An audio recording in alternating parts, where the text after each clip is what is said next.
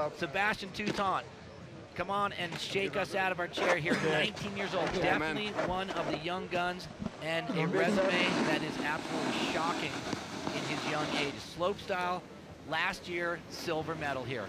Yeah, and looking for a little redemption. He was able to go gold as a rookie, then came back. His friend Mark came in with double gold. He was standing on the outside looking into fourth place. Hopefully he can pull something together today. First rider to jump that cannon. Switch front side board, coming in cab double cork, getting the landing perfect that time. Front side double cork 1080. All he needs to do is deliver here on the money booter and he'll find himself in the finals. Sending it deep. That's what we're talking about. Strong run so far, opts not to take the full rail and just finish it up strong, 270 off, but 3 solid jumps in a row. Absolutely improving on each jump as he went down.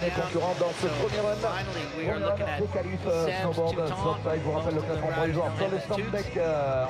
See what the judges have to say, but here you have a lot to break down here. Yeah, up top on the cannon, coming in switch, front side board 270 out, and coming in backwards for the cab double cork 900. Speed management, you know, he's just tapping the brakes, setting them just right for the speed so he can nail his next trick. This is exactly how the pros do it. This is what Sean White did. Come out, throw 2 doubles, a nice flat spin, execute on the rails, lay down a solid score, make sure you make it to the final.